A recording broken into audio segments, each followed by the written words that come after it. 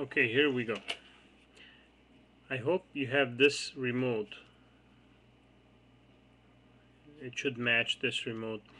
What we're going to do is we're going to take off this top cover. There's this little cover that's holding the battery and the remote inside.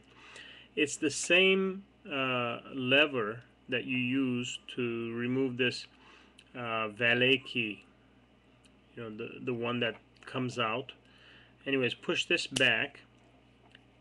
Pull the lever, which has the little arrow on it, back, and then insert your fingernail down at the bottom, and that should open up. This is what it looks like from the side.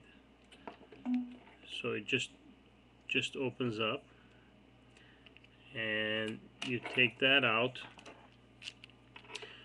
You use a small screwdriver to just pull on this little plastic part.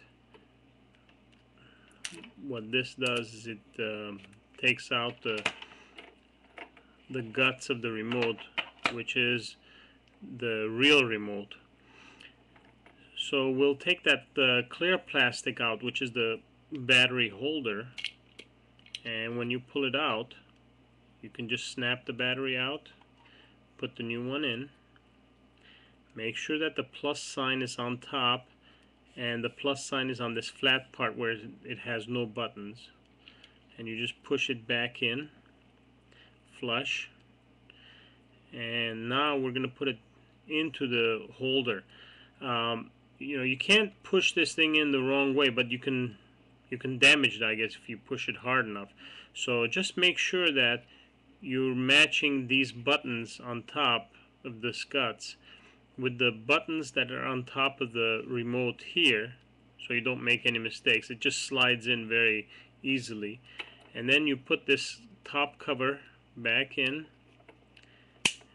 and it snaps right in. And then once it's in, let's give it a test. I'm going to press the button, and the red light comes on. So as you see, the red light's coming on. I hope I didn't open the trunk of the car. Anyways, this should help you. I mean, it helped me. For $1, I just changed the battery on this thing. They wanted $25 to do that at the Lexus dealership.